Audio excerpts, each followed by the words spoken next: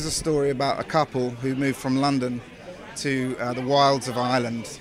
He works in conservation and he has to assess the worth of a forest. And when he gets there, there's something in that forest that starts to come and want to take this couple's baby. And the locals would have you believe that that's related to some sort of fairy folklore called the Hallow.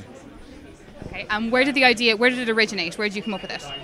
It originated from a childhood love of fairy tales, and I love a lot of different styles of horror and fantasy, but I also, inspired by films like Alien and Exorcist and The Thing, when they bring like horror into the real world, and I thought, I want to do a creature movie that is based in fairy folklore, but it's not a fantastical kind of magic movie for kids. It's something that, a slightly older audience can get a thrill out of.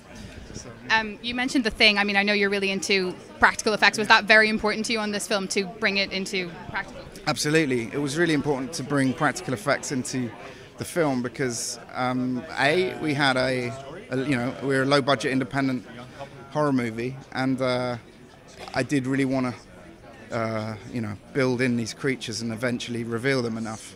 And these days there's a lot of CG. It has to be so good to be truly convincing. If it isn't, you lose any kind of emotional attachment or fear of it. So I actually believe if you can create something real and shoot and light it and edit it in a certain way, you have more of a connection and you can therefore be more frightened of it. And then so we involved a lot of visual effects as well, but everything you kind of see was created and was puppeteered or acted or was real. Okay, one last question. This is one of the most hyped films of the festival. Why do you think it's already got so much behind it without us having seen too much? Because you're keeping it quite under wraps, rightly so. That's good. That's good to know. I mean, I don't know what to say. I mean, I'm just very pleased to hear that people have heard about it. Because when you're someone who just aspires to tell stories and make films, you want people to see them. And I wanted to make a film that an audience can come to and buy some popcorn and get a thrill out of for 1.5 hours at the very least. So you want people to see it. So.